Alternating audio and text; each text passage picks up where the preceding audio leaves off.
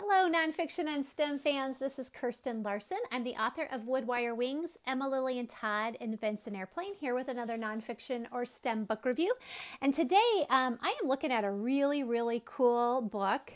It's browsable nonfiction, which means there's not really a storyline. You can just pick it up and flip through and read little bits and pieces as it interests you. This book is called What Do Scientists Do All Day? It's by Jane Wilshire, illustrated by Maggie Li. And I think a lot of people have misconceptions about scientists and how scientists work and where scientists work. You know, we might think of a scientist and we picture somebody in a lab coat working with test tubes and chemicals. But what we don't realize is scientists work in all kinds of places doing all sorts of different jobs. And so that's the really cool thing about this book.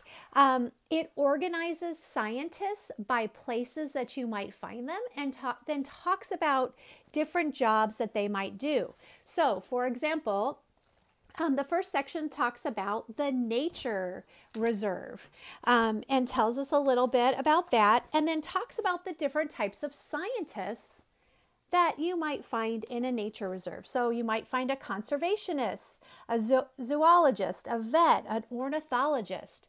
And the one detail that I really love about a lot of these spreads is it includes, I am a school child. I love to watch butterflies. I take care not to frighten them. I'm making a chart of all the bugs and butterflies I see. So in each spread, it shows us not only the professional scientists, but how school children are natural scientists and some of the scientific things that they do. So for example, welcome to the museum. Okay, so here's another location where we're going to see lots of different scientists, and we see an archaeologist and a paleontologist, a space scientist, and look, here's another school child, right? So it talks about, I'm on a school trip. I learn how to be a scientist by looking and recording information in my notebook. I want to be an astronaut. So I think this is a really super book for dispelling a lot of myths that we have about scientists and where they work and the types of jobs that they do. I think it shows that science can be really exciting and inclusive, and that it really brings home the fact that children are natural scientists. So this is a fun book to leaf through, just reading a little bit at a time. I highly recommend What Do Scientists Do All Day?